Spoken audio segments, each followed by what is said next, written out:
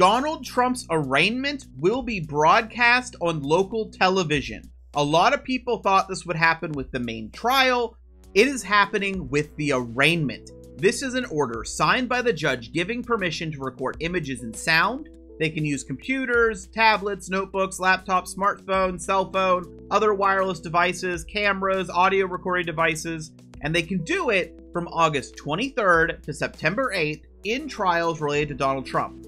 So if he were to, for example, break his, release conditions and they have to have a court hearing, well, they would be able to broadcast that if it falls within those dates. Now, who is allowed to do this? It's not everyone. It's not going to be a random YouTube streamer. It's going to be WSB-TV, WAGA TV, WANF TV, and WXIA TV.